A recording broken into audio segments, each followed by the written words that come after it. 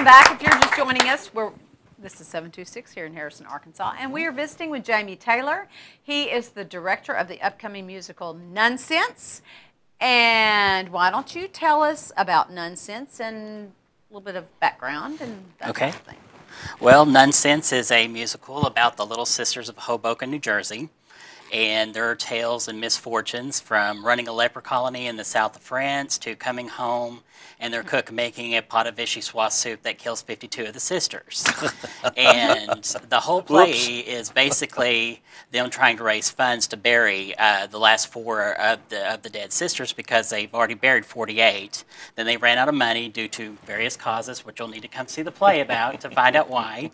And so they're putting on a variety show to raise the extra money to bury those last 4 dead sisters. Should we tell them where they are? The last 4 dead sisters? They are currently being held in a freezer, and the New Jersey Department of Health is not happy, and apparently the Ben & Jerry's doesn't taste the same either. So. Exactly, exactly. This is a small cast. It is. There's 5 women, 5 of our local talents. You were included. Miss Ann Limley is one of my nuns, along with Lisa Johnson, Jeannie Hunt, and Serena Bolonsky, and Karen McCaig, who is Dan's counterpart in Mountain Home. Yeah.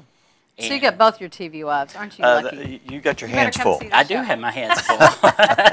Now, has this play been shown here at the Lyric before? It has. They did it. It was the very first play, actually, when the OAC purchased the Lyric in '99. Okay.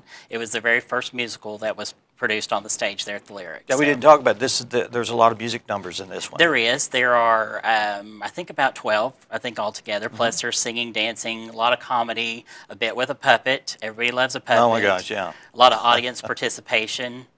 Prizes to be won, so if you need to come and watch it, raise your hand and answer the questions when the quiz comes. Now, this is going to be a 2-week run, is that correct? It is a 2-weekend run, okay. Opening this Saturday at 7 p.m. and then Sunday at 2 p.m. matinee.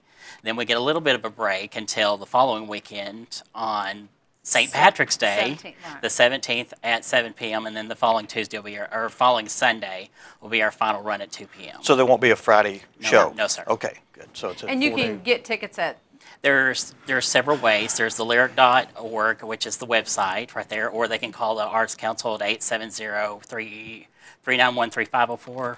3504. 3504, the number right there. Yeah. Or if they know somebody that's in the cast or any of the board members of the theater company, they can talk to us and we can help them out as well. You can go online and pick your seat so that you will have that already ready. But I do want to say, as a member of the cast, that I've not been in this small of a cast before, and it has definitely presented challenges as far as, seems like we had more lines possibly.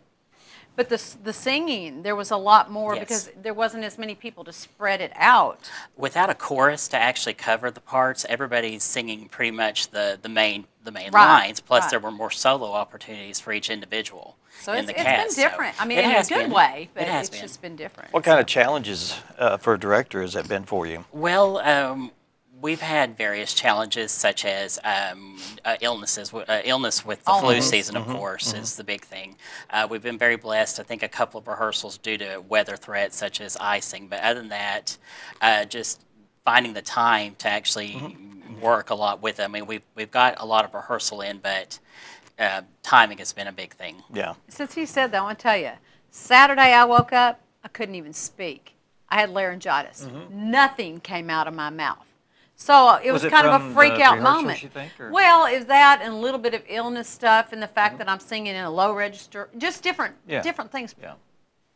But I was like, now what do I do? But anyway, I mean, we've worked through that. And some other people have been sick. And it's last just, week, so. Yeah. Oh, okay. This last Saturday, so 4 days ago. So what are you doing now to keep yourself Well, I'm supposed to be not talking healthy? So much.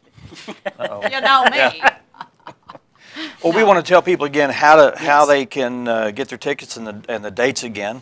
Well, there's the website, thelyrichairson.org, the telephone of 870-391-3504, or go to the Lyric office on Rush Street next to the Lyric Theater. Saturday and Sunday this weekend, 7 p.m. on Saturday, 2 p.m. on Sunday. Then the following Saturday and Sunday, 7 and 2 as well. All right. please come. Yes. It's going to be fun. We're having a good time doing it, and we look forward to having a nice audience. All right. Thanks, Jamie. Thank you. Break a leg, everyone. Thank you so much. All right. Up next, we'll be talking with Valerie and Jose Padilla from JP's in Hotel Seville, the new restaurant there. We'll be talking with the new owner. Stay with us.